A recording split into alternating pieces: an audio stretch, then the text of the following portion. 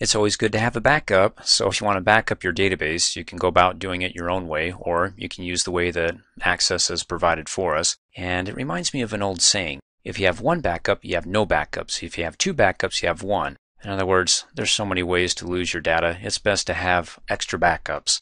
But as far as this training video goes, what we're doing is we're just backing up the database once, and if you want to create a backup of a backup, well, that's up to you.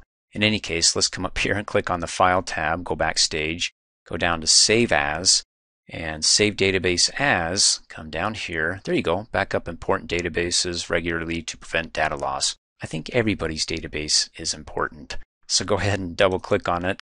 Opens up the window, does a Save As, and I'm going to save it to the desktop. There's the original database, and here's the name of it with today's date. So it's July 24th, 2017. Click Save.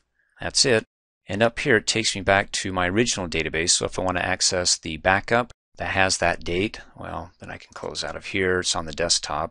There's my original, and here's the backup. Well, with the date. So go ahead and double click, and there you go. Only difference between the two is, well, this one's stamped with the date in the file name.